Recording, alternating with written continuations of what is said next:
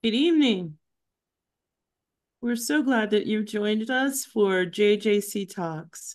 JJC Talks is presented by the Joshua Johnson Council of the Baltimore Museum of Art. And this is our lively conversation with artists from the African American and African diaspora. We are absolutely thrilled to have with us Chuks, who is an amazing photographer and digital artist living here in Baltimore. Before we get started, I want to tell you a little bit about JJC and introduce our host for the evening as well. Joshua Johnson Council is one of the nation's oldest support groups at an art museum devoted to African American art and artists.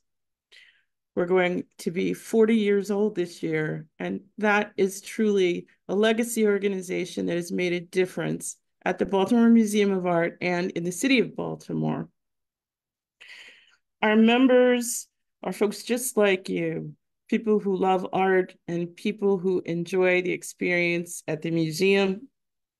Our membership dues support several internships at the museum for young people who want to go into museum careers as curators, as marketing people, and in some cases as artists. We support an artist in residence program that we sponsored jointly with MICA, the Maryland Institute and College of Art, and with the BMA. Over the years, JJC has contributed to the purchase of 16 works of art by artists of color for the museum collection. We have programming here at the museum. We also have, of course, this wonderful live stream conversation. And we often do studio visits and museum visits around the region. Join us. We hope that you enjoy the art and the artists as much as we do. And now it's my pleasure to introduce my host, Antoinette Peel, who is a trustee here at the Baltimore Museum of Art. And our guest, Chukwudumebi Amadi-Emina, is a Baltimore-based artist who was born in Nigeria. His work is photographic in nature, but he also has studied electronic and digital art. He has 2 degrees from the Baltimore Museum of Art, a Bachelor of Fine Arts and a master's degree. He combines photography, digital, and video art and uses it to describe and illuminate the journey that he has lived, the duality of perspectives and the experiences of being an individual raised in Africa and a Black American. He has often used adornment as a way of expressing African-based and Afrocentric ideas, uses artifacts and objects, as well as using his own imagination and creativity, which is quite profound. We are grateful for your time tonight, and we are so glad that you're here to share with us about your journey in art. And now we'll turn it over to Chuks. Good evening, everyone. Thank you for having me. It's a blessing to be here, and I appreciate JJC and the Baltimore Museum of Art for this opportunity. Um, I'm gonna dive right in, just because just find the nerves. I'm gonna share my screen.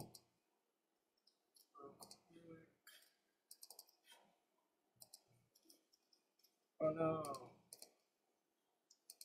can't see it.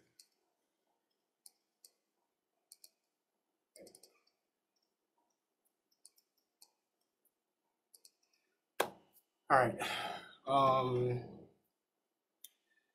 so I'm gonna start from very beginning, my influences. I'm going to talk a little bit about that before I talk a little about my journey and myself, about my work. Um, I named this presentation Finding Home in Us, because it really is the story of my journey. And when I started entering the world of art, when I was in college, I was looking at a lot of photographers. I can name a couple of artists that really inspire me overall. Artworks from Omar Victor Diop, Ibrahim El Salahi, um, Modupe Ola Faduba. These are just a few artists, African artists I was looking at. But for me at the time, when I fell in love with photography, I was looking at the works of Jamel Shabazz. I don't know if anyone has seen photography book Jamel Shabazz called A Time Before Crack. But to me, those are some of the most amazing images I've seen. And I don't know, for me, the thing that really drew me to Jamel Shabazz's work was he had this way of capturing the coolness of community, especially in Blackness. There was just like a, I don't know, something like in his photos, it's like something, there was something in the air of just like coolness. There was the poses where he photographed Black people, and they were so structured, almost like he was almost in one way capturing the lifestyle, not lifestyle, but like the life of people and the beauty and community of people, but also like there's harmony in it. There's harmony in the pose and standing from the camera and the moment that was happening. Um, Not a photographer that really, to me, had that same energy was James Bano.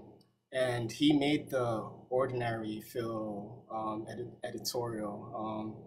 He had a way of capturing the time that just felt like familiar. Just moments that were pure, but the way he photographed them, the way he captured the people. Um, and from there on, I knew I was a portrait photographer. Um, I I had this firm belief that the beauty of this world, especially from where I'm from my experience, especially in the diaspora, comes from us, um, and comes from interactions with one another. Um, in moments like this, especially works with Janelle Shabazz and James Bonner, like they didn't come from passively um, photographing. They had to interact with the people around them and their environment. Um, the first few photos that I felt like really led me towards photography, towards portraiture, what I call my early evolutions, are this three. This was, I believe, my junior or senior year, or junior towards senior year of my undergrad. And I had the opportunity to travel abroad to Argentina and visit the Wichi tribe. It was for a fibers class. And they had like a technique that was passed through generations of weaving and manipulating cloth. Um, and I was able to photograph them. There was of course a language barrier. I had a translator, but they talked about the process. They showed you how to weave. They showed you how to make the thread. And at the end of the trip, I asked for a photo, and I took this portrait. And at the time, I was trying to push and search, how to communicate, the idea of history through not just a portrait of a person, but how can I push image more? This are 35 millimeter film, shot in black and white, L4 400 speed, and like to me it's this day, this was one of the like purest interactions I met. It was like a village setting. It reminded me very much of like how I grew up in my grandparents like village like farm, and they were welcoming, for us food, and seeing how the idea of passing down something from generation to generation, a way of making clothing that was really beautiful. Um, so there's this aspect learning learning about history through people versus through literature and through stuff, like how that translates and how that transforms, and how can you visually implement that. The second place where I found myself really searching this idea of portraiture was photographing my family. This is my mom, and throughout my photographic career, throughout my photography, my mom has probably my most willing subject. But I've photographed her for since I switched to art when I was in college. Um, and there's this saying we have, back home that, like if you don't use your gift at home, then you don't use your gift at all. And the idea of photographing family and capturing the essence of my mother, and it's kind of it's a lot to kind of like handle, but like the idea of like the difference between talking to a stranger and talking to this woman who raised you, and photographing her and talking to her as the process goes really started to stick in my practice. um, but I was trying to, in this search, in this research I was doing, I was trying to learn a little more about myself. I was 15 years old when I came to the United States. And for me, um, struggling with my identity was was a real thing. Finding or accepting or trying to understand that who I was back home, there was space for it in in the United States. And for a long time, I didn't think there was. For a long time, I dare say like I was ashamed of my blackness, um, because I didn't understand there was a place, and I had to learn about myself. I had to, in some way, shape, or form, carve like the space that I occupy for myself right now. And it was through meeting people. It's through meeting people in the diaspora who really helped me through that journey. Um, so really, it happened for me when I came to do my master's at the Maryland Institute College of Art. I was at the photographic media program. I believe it's called the Photo Media Society now, if I'm not mistaken. And for my first year and a half in the city, I just walked around and photographed people. Anyone who had had a conversation with me, everyone who gave me the time of day, learning about people and telling where I was from, and really trying to understand, in a city of Baltimore that is majority, like, is a predominantly Black city, how coming in, how do I navigate, how do I fit in, you learn a lot, and, honestly, it's the most amazing thing for me that, wherever city, wherever part of the US you go, there is a unique part of the diaspora. The way people talk in Baltimore is different. They talk in Louisiana, like, and that difference is really beautiful, mannerisms and things. But um, I was drawn to us because I it was just certain things I noticed that were from back home that I noticed, here. For example, like I remember vividly, like we used to cook around the stove with my grandparents, and like my grandparents would set the stove, cook, we would like sit in a circle and talk, and the same kind of feeling, the same kind of vibes you get in a barbecue, that kind of thing. Things started to translate for me in that way. Um, and then I started um, thinking about basically how does one combine or juxtapose the embodiment of spirituality and representation um, through a lens of like a transient being like technology. And because I think that in the world we live in today, there is the self, there's the photograph, there's quote unquote the truth, and there is like this other phase of like digital representation of what blackness is. And I started thinking it in a traditional form, from my stories of like, old gods in Yoruba or Igbo culture, from Obatala to Amadi-Oha, what really, that connection that ties a lot of people who are born in the United States to Africa, but things that they can't see or they don't know of. How can I make other people see it? And what does it mean? What does it look like to find representation of truth that's no part of a collective narrative? And I started working with the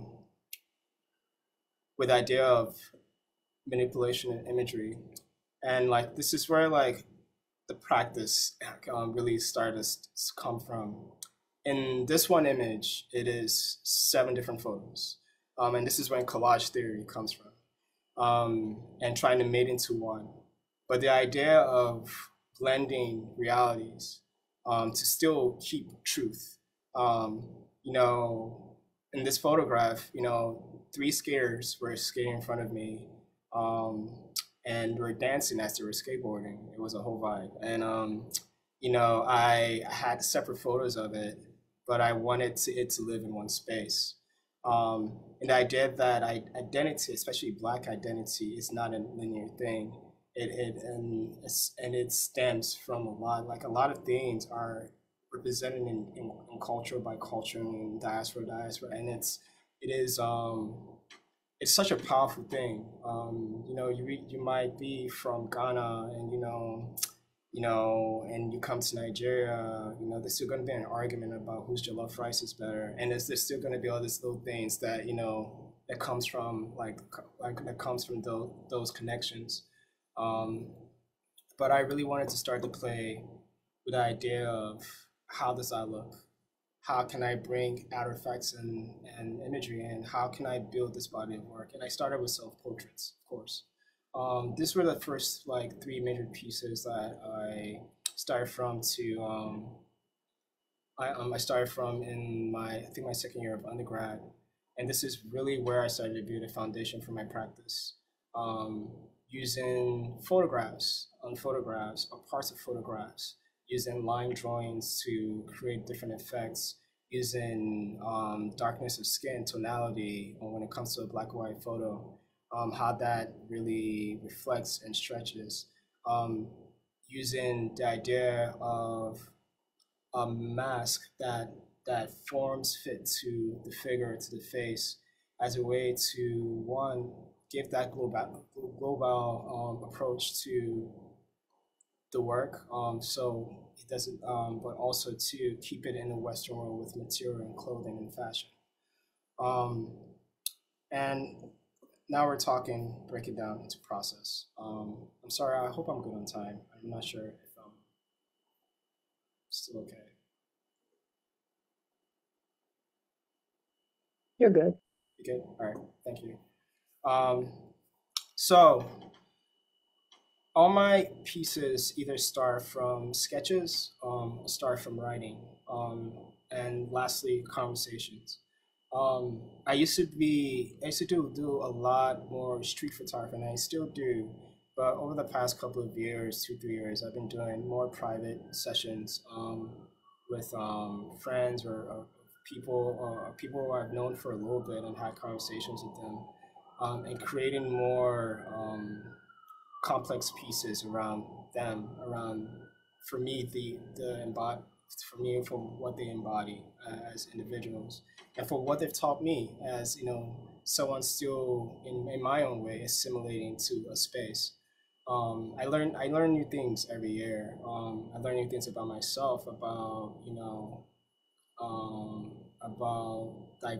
diversity in its own in the diaspora, and how things look and how things come across. This is my friend Dominique. I've known her for quite a couple of years, and we would have we talk and have conversations, and just about life, like spaces that we were trying to enter, or trying to be a part of, and how sometimes we felt like their odds were against us. But for me, it starts from that basis. This piece is called Dawn Diva. Um, and again, it starts from the photograph.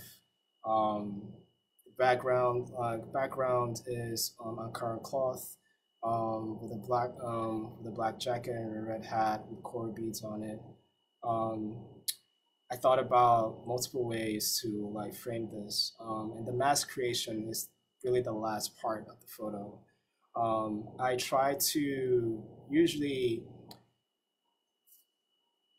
sketch up a mask prior, and try and see if I can blend it with the image where I can keep structurally facial features while having certain parts of them like really um, really expressing the mask detail.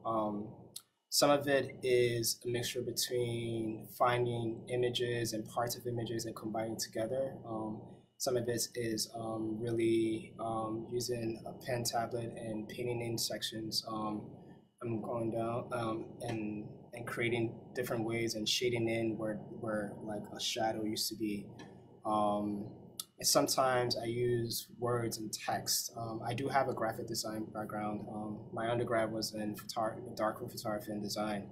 So a lot of my approach and like from my influence I mentioned before, the pose, the fashion and the pose of it really always try to come from a place of emulating a stance of power of presence.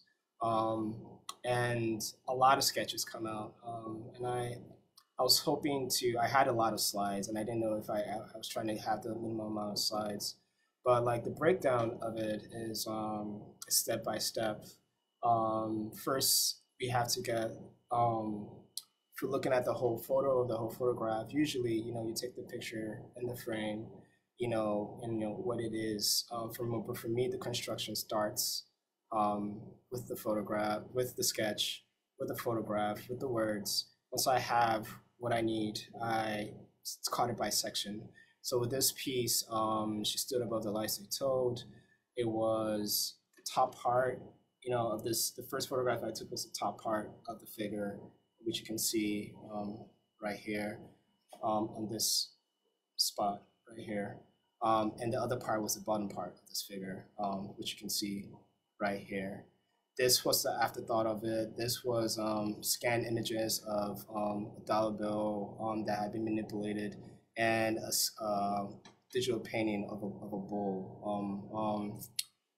But really, it's for me, it stems from the photograph and creating a frame where it's almost as if like the figure is bursting out from the seams. The figure seems always bigger than the seam. Um, and relating using the ankara as a way to place culture, to place somewhere in the world, somewhere in the diaspora and the roots of Africa. But again, having the Western cloth like the jacket as a way to tie it to where we are.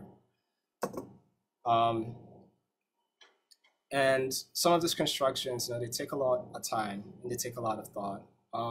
This one piece started through a quote I wrote down. I was reading, and the thought lovely pattered through fallen waters towards songs of new hope. And at this piece was very special. I was actually photographing photographs for a book from one of my group of friends, Melissa, and and on the other hand, I took this photo at a random fashion show in New York. Um, this guy, I believe, is from Sudan. I met him, this was a couple years ago, and you know, the idea of using parts of the photo is really important. A lot of the times, before I bring other elements from outside the photograph, I just take the photograph that I have and I break it apart. From if you can see the this that is holding on his hand is part of this element right here of just the piano itself. The blinds that are here are just mirrored, if you can see back and forth.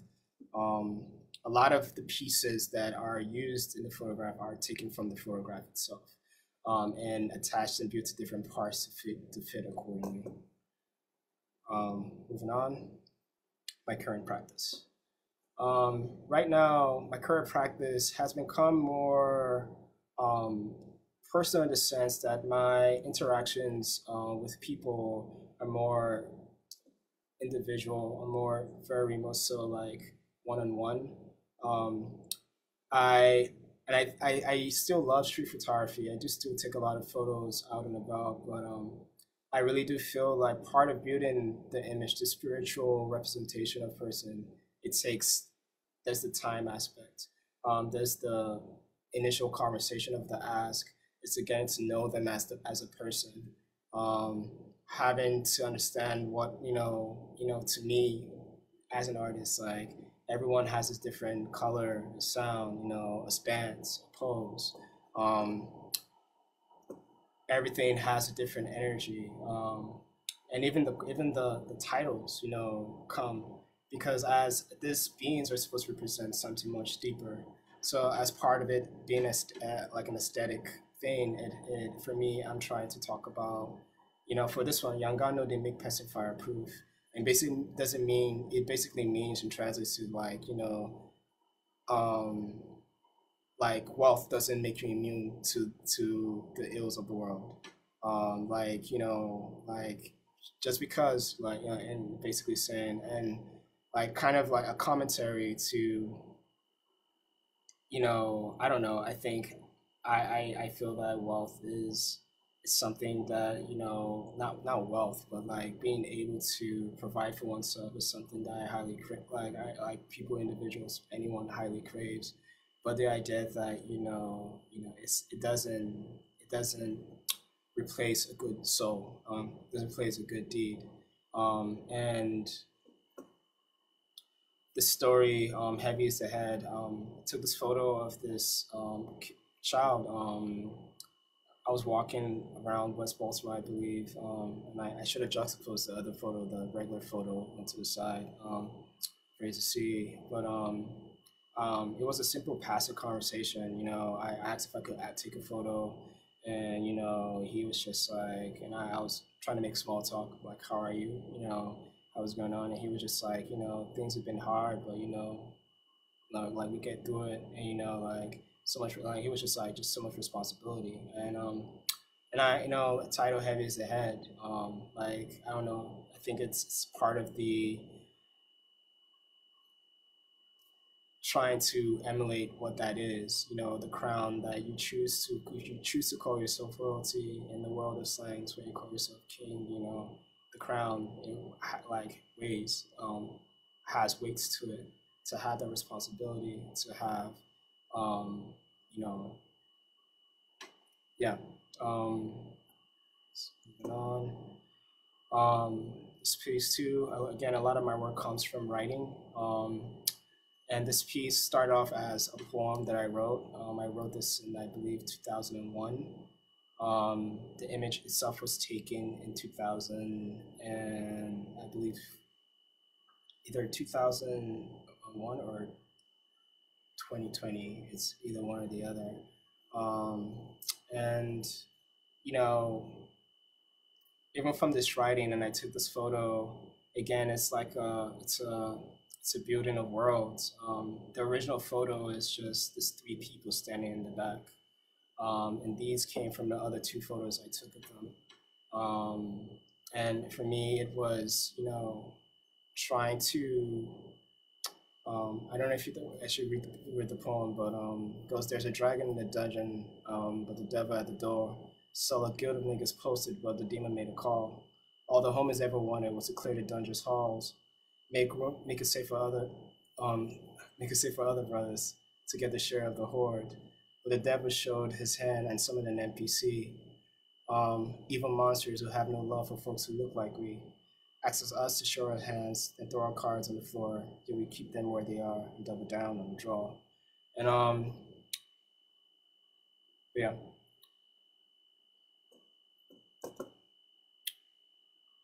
Um, this is Sosa and Soccer. Again, blended of imagery and blended of worlds, and really trying to go on to the softer side of things. And yeah, I keep diving into the realm of space and people understanding. I think one of the real things that really pushed this piece was at the time I was reading All About Love by Bell Hooks. But I was reading it again because I believe you have to read that book multiple times to really understand it. Um, but really taking a photo of a significant other and what that means to be a part of your life and in a space and how space changes and fragments when a different kind of black love enters your life. Um, yeah, my work is predominantly around us. I think that people hold, we hold the keys to saving each other. And it sounds really maybe basic, it sounds maybe really utopian, but I do feel like part of who I am today and part of me being here today has been because of the grace of Black people and the grace of the diaspora all over. That somehow, some way, whether it is a language barrier or something, or different cultural aspects that makes us different, there's always this underlying safeness that I feel amongst where we are present. And I believe that that power should not go unseen. I believe that it is present in each and every one of us. And I hope that, as long as I keep making art, that, it continues to show us in the work. But I'm going to stop it right there. Thank you. Do you want me to lift this up or I can stop sharing? That's up to you. If you want to Um, keep it up, I mean, your work is powerful and you have a lot of powerful messages in it. We did get a couple of questions in Facebook from Dominique. And one of the questions she has, if you're ready to take on some questions, yeah, for sure. one of the questions she says, when did you start incorporating video into some of your work? And what inspired that exploration? Um, Honestly, I think that for those of you who know me, I'm I love to dance. I used to be a heavy dancer. Used to, yeah, and I mean like professionally and like we do like dancing competitions and break that. But I love to dance and I love to move. Um, and like it's crazy. Everyone in my family could like my brothers were really good at it. They're in dance crews in college and for me, movement had always been a big deal. And for my whole like graduate year, it was all about self-discovery. There were things that I didn't know about because if you think about it, until my master's, I'd been in the United States for about 6 years. So there were a lot of things that I didn't know. I pretended I knew, but I didn't really know. Um, and you know, my initial body work starting from here was about finding self, learning things about myself. The image on the far right, this one, The Great Cry, Ibanala, that's what I call it, that's why it's named. It's literally about the pain of real of like figure of realizing, you know, of seeing yourself for the first time and the pain that you feel and the pain that accumulates from denying yourself from such a long periods of time. um like coming to a space and and coming from Nigeria where like race is not really a thing, to all of a sudden being in the space and recognizing you're black, and to some level you really don't know what that is, and and still trying to figure it out, and you distance yourself because in your head you think maybe I don't want to associate with it, but like it's who you are, and you're in constant battle with yourself. I started doing video because I wanted to really move it out. I made a film for my thesis at Micah, and it was a lot of movement, a lot of dancing, a lot of things that I grew up doing. Was as the years went by, or like as I stayed here, I felt more distant and distant away from. And sometimes like as a photographer, it's just capture a moment at a time versus as a videographer, it's something over a period of time. Um, and sometimes the only way to tell a story is to drag it over a period of time and unfold it and make people understand. And like a lot of the video works I make are very much so, you know, about this me moving as a spiritual being and removing layers and layers and learning about myself. And through these layers, I get closer. You get closer, you feel like you're part of it. So I call my 2016 to like my 2019 era of making art like a de-shedding. Um, a lot of my work in this phase, I think, in personally, were really dark. This middle piece is called Become in Peace. And it's for me, it's the idea of being seen as something, like out of worldly, something foreign, above understanding, but trying to like in and stay and sitting down like I'm taking a passport photograph. For me, like video is about really extending that story. You have a lot to say, and an image is not enough to say it. And it really is about the piece, and it's about the message, and it's about really what you're trying to get across that really influences like my choice in format. Okay, one of the other questions Dominic had is, how long does it take to complete a piece, and when do you know it's finished?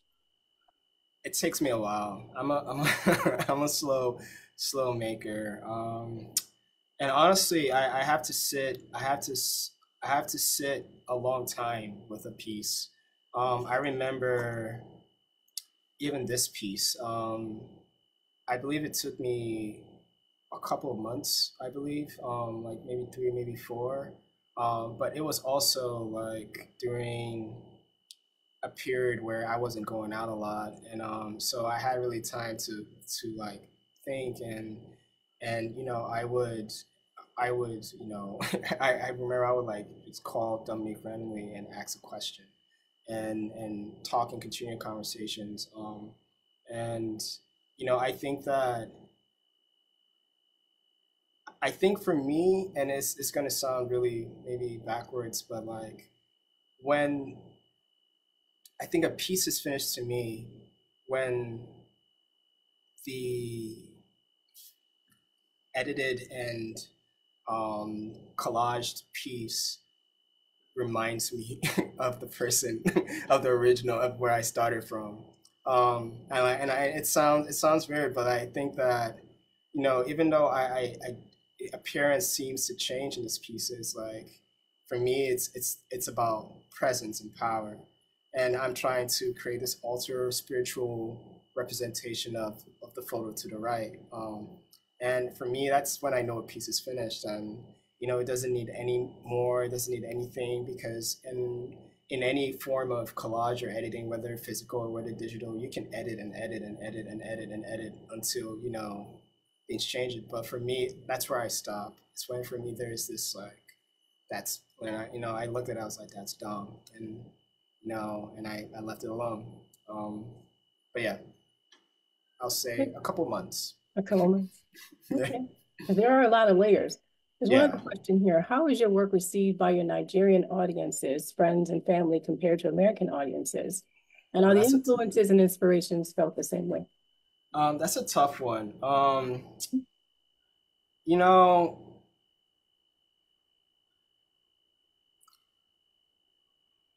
it depends on on I think for my like for example for my family, for my parents, it took a minute.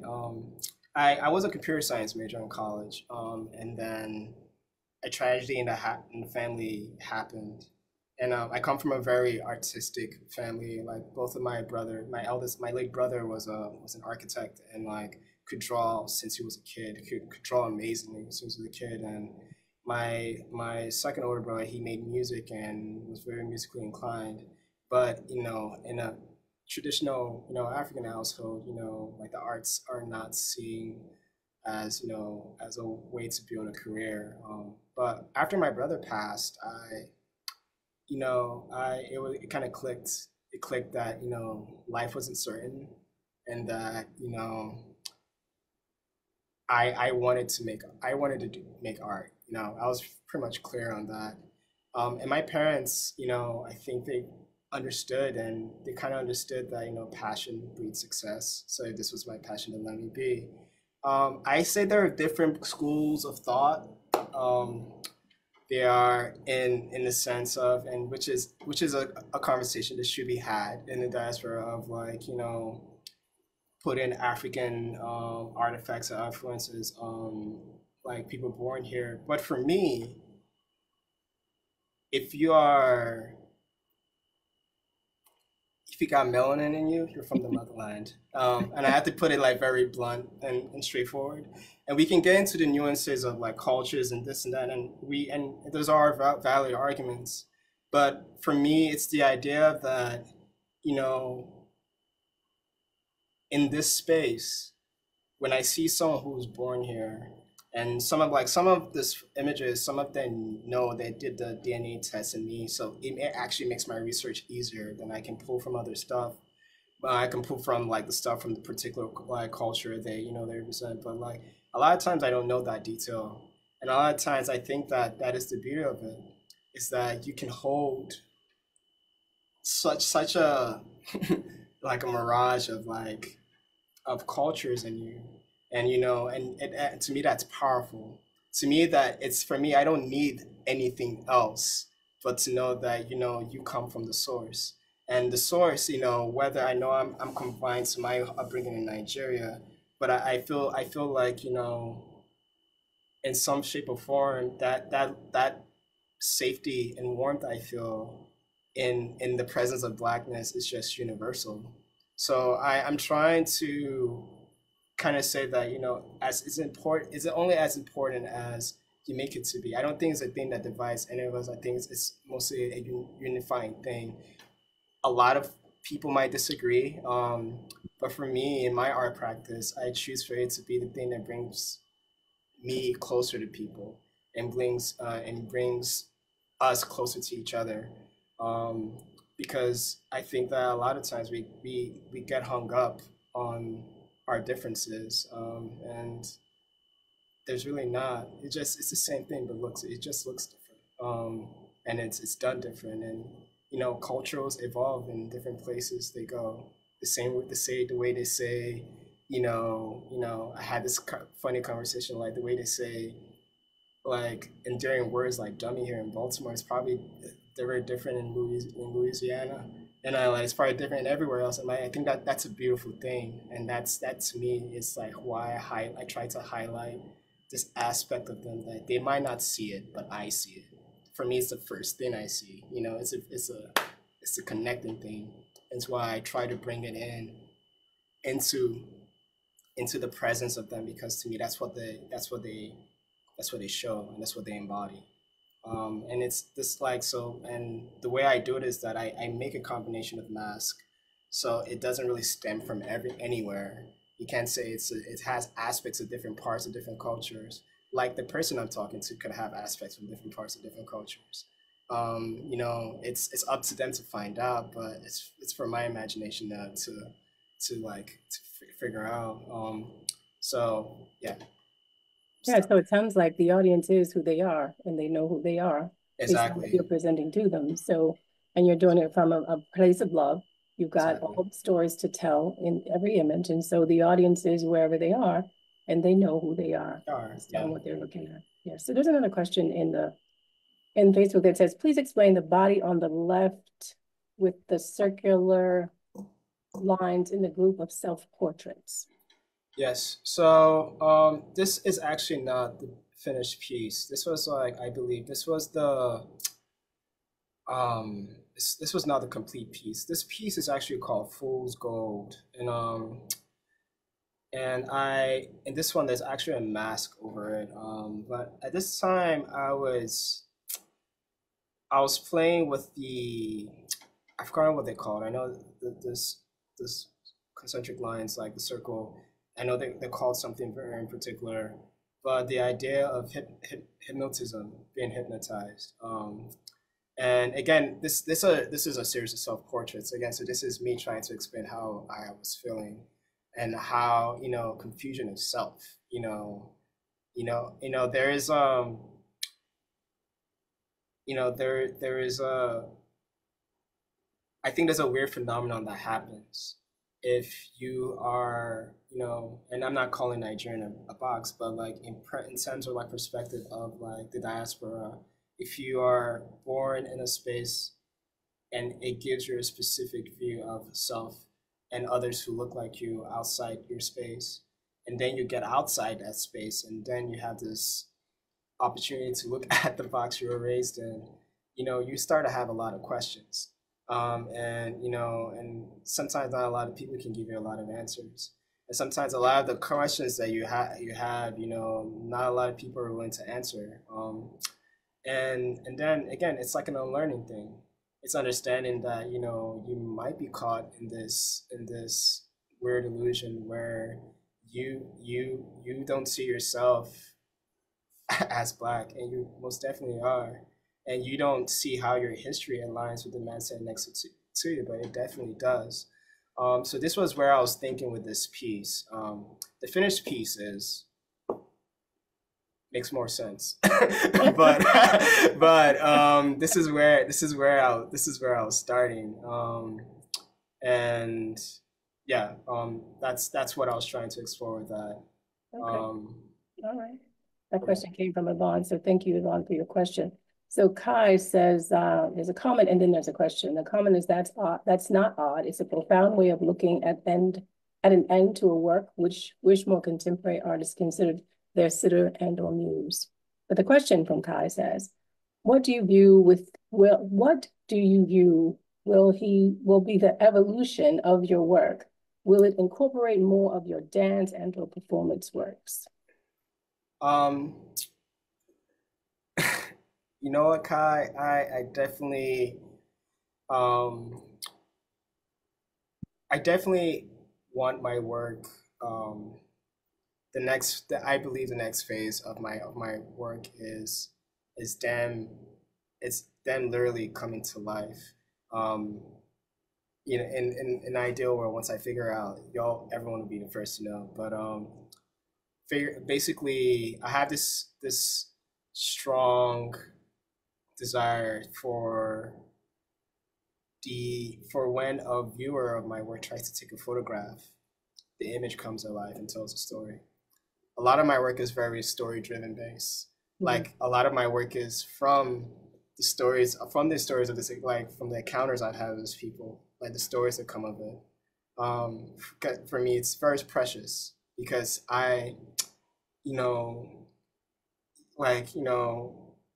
you really do learn you go far much deeper into yourself when someone graces you with depths of themselves as well. From Black men talk to Black men, from a Black woman talking to a Black man, like you do this level of storytelling, and like I think for me it's these micro interactions or major interactions that really help with development of a person. You need everyone. You need the community to really teach and learn and grow. For me, there's like a bell hooks quote that that really speaks to me. It says, but many of us seek community solely to escape the fear of being alone. No one had to be solitary is central to art of loving. When we can be alone, we can be with others without using them as a means of escape. And I think that for me, it's been my journey. It's that like I'm enjoying community now so much because it's just like the depth of experiences throughout like every part of it is just like incredible. And it's it's the kind of things you can't find in textbooks.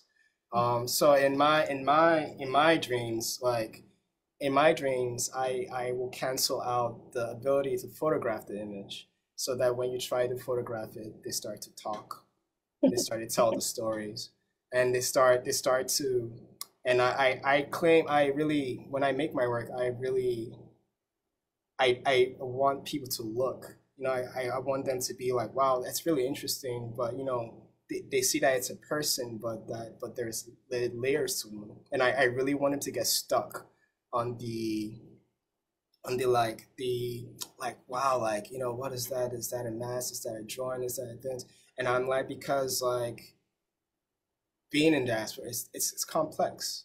It's not something you're gonna get from just taking a quick look. You have to dig. You have to, you know, sometimes, you know, just like words. I add words. I believe on the hat here, and I know it's kind of blurry. It says, um, "No pigs allowed," and that includes you. Like that's literally what it says on the hat. And I think that it's understanding that, you know, it's really like, you know, learning like part one of the conversations I had with Don was, you know, how, you know, basically love and the love you get from black men, and you know how someone, and like things like that, and things that, you know, you learn about what you're doing wrong, and you don't really see it until someone is be able to really open your eyes to it.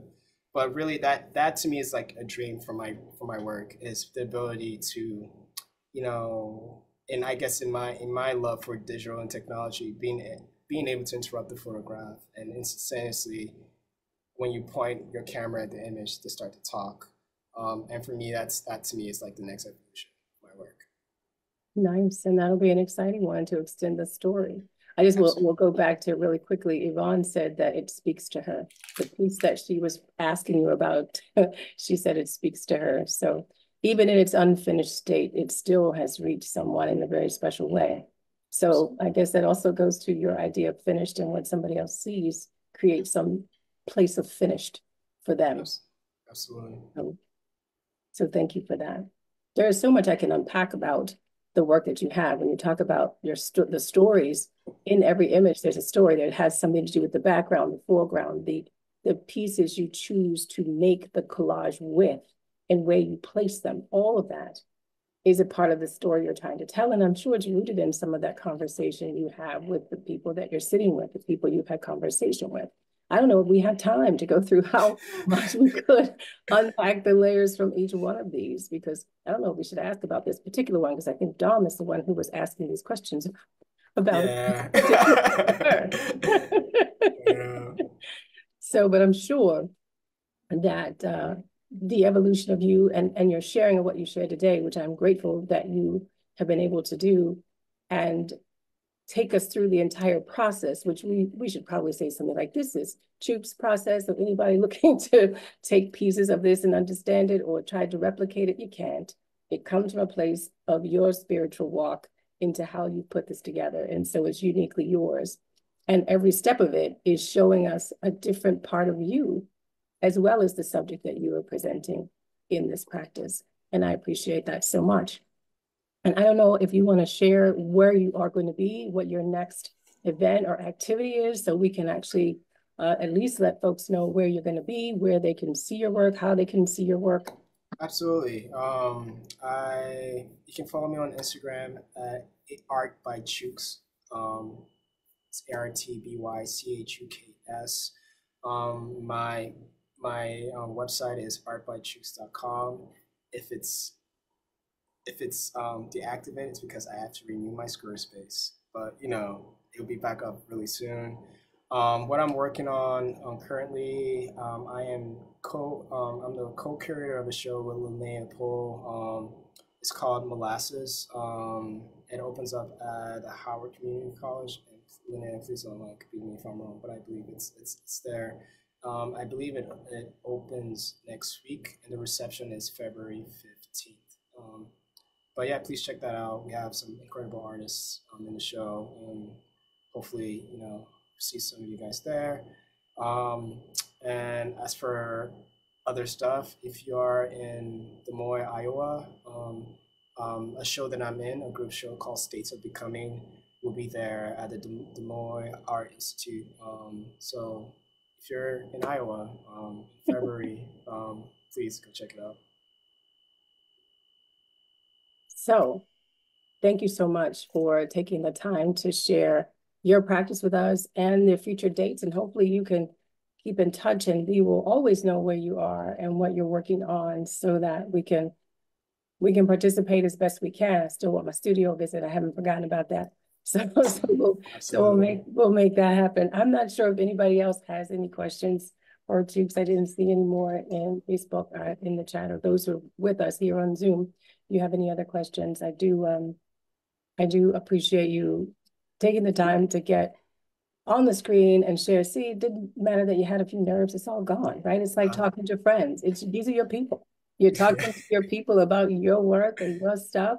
And I do mean your stuff, love, spirit, energy, everything that you put together, you put on the screen and share it with us in a way that only you could tell.